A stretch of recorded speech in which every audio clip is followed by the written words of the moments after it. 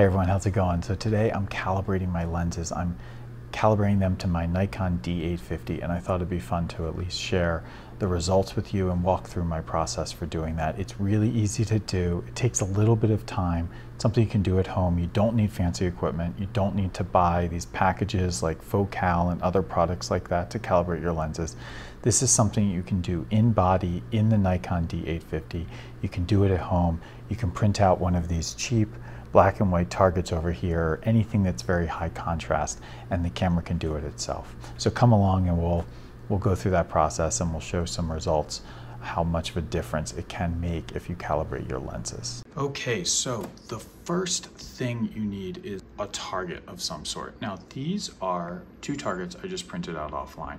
Honestly, you don't need anything more than a very high contrast piece of paper, or a book jacket, or anything really, a painting or something like that. These are available online. I'll link to them in the description, so you don't need to spend money on a target. Tape them to a wall and you know, lock them in and then just use them. They do need to be very well lit in order for the auto fine tune to work, the autofocus fine tune to work. So that is one thing you want to light it. The way I handled that was I just have these spotlights here, and I directed one in the general vicinity and turned on this lamp here, and that was sufficient. Okay, so another thing you have to consider here is the distance from your camera to the target. Now this is going to vary based on the focal length that you're calibrating for. So in the case of this example, we're calibrating for 50 millimeters, and the distance to the target is determined by an equation. So the equation that you use is the focal length, 50 in this case, times 25. It's always times 25. So 50 times 25 is 600. Nope, not 600, it's 1250. So it's 50 times 25 equals 1250 millimeters. We divide that by 1,000 because there are 1,000 millimeters per meter. So then we get meters, 1.25. We then multiply that times 3.3 because they're 3.3 feet per meter, and we get something around 4 feet. And that's about the distance that you see here. When I calibrated this 600 millimeter lens, you know, that's a pretty long focal length. So we're talking 600 millimeters times 25, and then convert it into feet. It ends up being about 45 feet. So that's the entire distance. I mean, it's not quite 45 feet, to be honest. It's probably about 40 feet from that wall all the way to the wall over here where I have the target. So I use that distance. I mean, maybe if I want to be more precise, I could measure it out with a yardstick or meter stick or whatever, you know, a tape measure, and go outside and do this tape to a tree or something like that if you want to be really precise. But, you know, for better or for worse, I think this approach is fairly accurate. Okay, the next thing is you got to go to the camera body. Now, I am calibrating here the Tamron 24-70 f 2.8. So first thing to do, just be careful about this. Shut off the VR, or VC rather here. That's the vibration control. Shut off VR if you have a Nikon, or OS if it's a Sigma. I forgot IS if it's Canon. So shut off that feature because that can affect the process. Okay, the next thing that you want to do is go into your menu, turn on the camera obviously, go into the menu and find your way to the wrench. The wrench is kind of the settings menu that has all these calibration features. The next is you'll see AF Fine Tune. So this is where all of the values for your lenses are going to be saved. You can see I've saved 6 out of 20 lenses, lens spots that they have available. And then this function here, on and off. So this allows you to turn on the saved value for the AF Fine Tune or turn it off. This is nice because after you calibrate your lens, I think it's a really good idea to take one photo with AF Fine Tune on and one photo with AF Fine Tune off and leave everything else exactly the same. And that's going to be a really helpful way to determine whether or not the autofocus process was effective. Because if you see a shot and it didn't perfectly work and it didn't calibrate perfectly, you're going to be able to tell it because you're looking at these targets and they have very small numbers and letters and things like that. And so you can see when something's sharp and when it's not. So anyway, all right, good. So that's what you do. That's where those are going to be saved. So in order to actually do the process here, you push live view. You want to shoot in live view here. make sure you have a pretty like even level tripod setup here, and then zoom in and focus. So zooming in helps you just kind of confirm that you're as focused as possible. You can do that with the plus and minus once you're in live view. And then to focus here, the way I have it set up is I just push the screen and it focuses. You can see that that is a nice and focused image. Now, if you go to the next step without pushing this center button here, which centers the point with the center kind of focus point here. So if you were to tap here, it's moving to a different focus area. Now, if you go straight from this option or from this setting, kind of like off center focus, and you go straight from here to doing the AF Fine Tune, you'll get an error message, and I'll show you what that looks like. So in order to do AF Fine Tune, you hold down this button here, you push in here, the AF control. You hold that button down simultaneously with the red button here, which is the record button for video. And you hold both at the same time when you're in live view. So I'll show you what happens when you do that.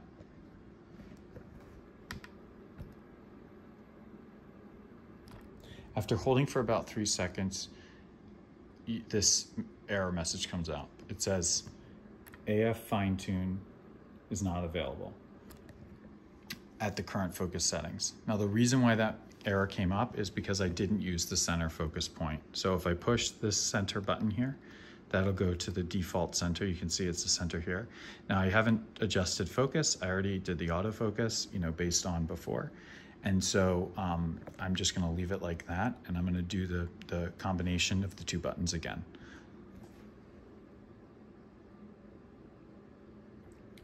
Okay, so now I've got the appropriate menu. So this comes up before proceeding, fix the camera in place, check this focus. We've already focused, we have it set up on a tripod, so we're gonna push yes. Now try to do this with as little contact with the camera as possible.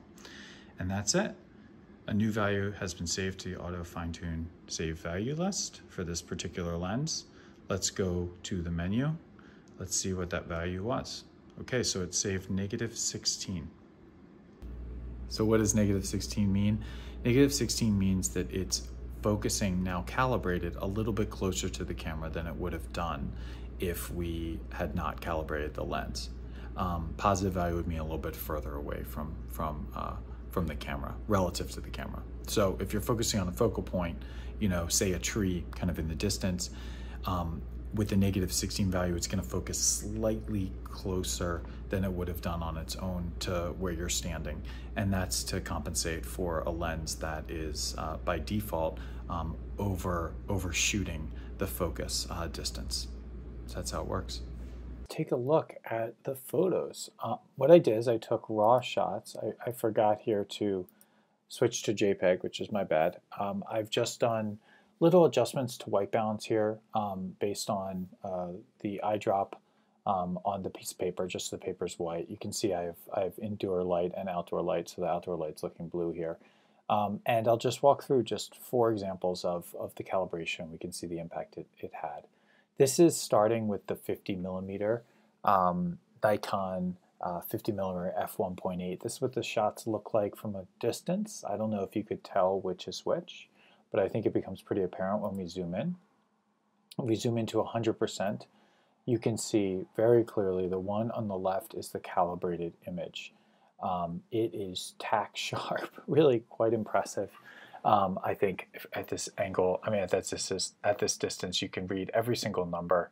Really a sharp lens, looking great. On the right side here, totally different, right? Completely blurry. You can read the numbers, but it's still pretty blurry and not necessarily great. And what's crazy about this is I've been shooting with this lens for 4 years. So, I've been shooting with it a little bit on the blurry side for quite a long time. That's, I guess, a point there is that you don't necessarily notice these imperfections or the autofocus kind of failing you.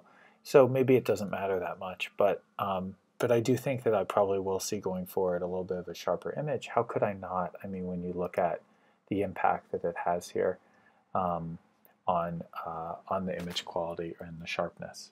So next I thought we'd look at the 20 mil. So this is the Nikon 20 millimeter f1.8, same family of lenses as the 50 mil that we just looked at. Same changes have been made to the files just to make them a little bit brighter so you can see the difference. And again, on the left we see the calibrated image, and on the right the uncalibrated image. You're starting to get the trend here. The right one in this case, because it's a 20 millimeter lens, I didn't do a closer calibration. I still did it from about 5 feet. So these numbers are quite small when I zoom out to kind of what the shot would look like. I mean, pretty far distance. So all the more reason why it is extraordinary that on this calibrated image you can read. Look at this. I mean, we're zoomed in. I mean, this is pixel peeping, but we are zoomed in 200% here. And look at how sharp these numbers are in the calibrated image with the calibrated lens compared to the uncalibrated. All right, one more example. This is the Nikon 70 to 30 millimeter zoom lens. It's a pretty inexpensive lens that is, I think, an f5 to 6.3. So if we zoom in here to 100%, you're starting to see exactly the same story with every single lens. This one is, noticeably blurrier, I'd say. Even though it's from roughly the same distance, a little bit further out, I calibrated it appropriately, a little bit longer distance because it's a higher focal length. But not as sharp as the prime lenses, which is what you'd expect even after calibration. But calibration did make the image a lot sharper. This is the calibrated image lens, and this is the non-autofocus tuned lens over here on the right version of the lens. And we used as an example the Tamron 24 to 70. These photos were taken at 70 millimeters after calibration, and I mean, we can look at the target to start here, and you can see this is the calibrated image. This is the non-calibrated lens. I keep saying image, but I mean lens. And I'm surprised how blurry this is, to be honest, because I've been shooting with it for a while, and it's a very sharp lens. It's performed pretty well, but I was not getting the most out of this lens, and that's pretty clear once you calibrate the lens. I mean, this is prime level of sharpness here. This is comparable to the 50 mil, which is really amazing. It's a little bit closer here, but I think you can also really see it in the books here. I mean, you can read 10 best books, New York Times book review for the Pachenko book here, and I mean that's this distance here. Look at that. And then if it's uncalibrated, it's a lot blurrier. That's not to say there aren't things in the image that would be sharp, but that's adjusting for this focal length calibration aspect. So I think the results speak for themselves, and that's really the ultimate thing here. I mean, this is why you should engage in this for your own lenses, because you're leaving this sharpness on the table, as it were, by not calibrating your lens. Okay, so I've gone through this process. I've calibrated the 6 lenses that I use most often. Well, that I use. I only have 6 lenses right now. And I've done this for the fixed focal length lenses, and then for one focal length for each of the variable lenses. For some of these, like the Sigma 150 to 600, as I've mentioned, I did this at 600 millimeters because it just made the most sense, because that's how I use it. For the Tamron 24 to 70, I did at 50 because it kind of cuts the difference and it's right in the middle. And then for the 70 to 300, I think I did 70, which probably I should revisit. I don't use this lens that much, and so I don't have like a dominant focal length that I use. So anyway, I've done it for all these lenses. You can see here that some of them are -15, -20 in the case of the 50 mil. That's pretty extreme adjustment. I think -20 is the most adjustment on the negative side that could be done for this fine tune. And then some of them, like the Sigma 150 to 600, is just -2, which was actually kind of disappointing because that was the one I was most excited to adjust, because I really want those sharp wildlife shots where I focus on an eye and I get exactly the eye. So what do we make of this? Well, we make that there are inconsistencies, that every single lens for the most part, probably not the Sigma, but every single lens needed to be adjusted. And probably if you run this same process on your lenses, you will find that they would benefit from adjustment as well. And that's really the big picture here. There's an opportunity to improve the sharpness of your lenses if you go through this process. So one question you might have is, why do I have to do this anyway? Like, why wouldn't this be done, with this very expensive lens and camera body that I'm buying?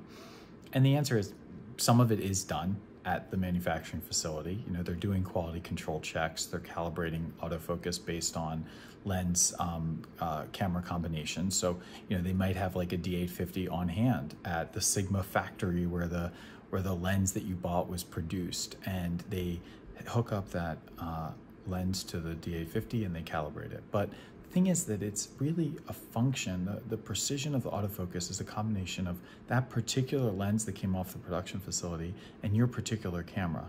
And both can be slightly off, or the combination of the two can be slightly off.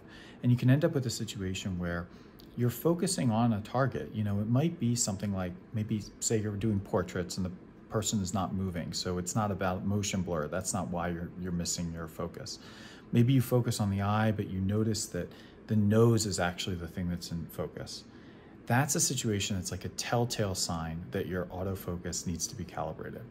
And this is the process for doing it. It's relatively simple to do. Some of the lenses that are coming off the lines now, like Sigma and Tamron, are coming with like a little attachment, like the tap system with Tamron. And this is actually something you can plug into your lens, and it can be calibrated at many, many, many different focal lengths. So you could calibrate at 20 millimeters and 50 millimeters and 70 millimeters, and you could do it at f2.8 versus f5.6 versus f22 or something like that. So it allows you really high precision calibration, and that's something you could do and probably is worthwhile to do. I don't do that actually, because it's just, to me, a lot of work to go through and do every single version of this approach. But when you do this in-body approach that I've shown you, this is an effective way to get a little bit closer to focus. And I recommend choosing the focal length that you're using most often. For something like a 24-70, where you're kind of doing a range and you're looking at, wide angle landscapes versus like 70 millimeter portraits, it might actually be worthwhile to use the lens-based autofocus calibration and to go through that process if your lens has that feature, because then you can get a much more calibrated lens for all of these different purposes that you might use that particular lens. Fixed lenses are really easy because there is only one focal length. So it makes a lot of sense to just calibrate it in body and just calibrate it to that focal length. And I think it's really interesting that the two Nikon lenses that I saw the biggest difference for were both primes. They were both fixed focal lengths, the 50 and the 20.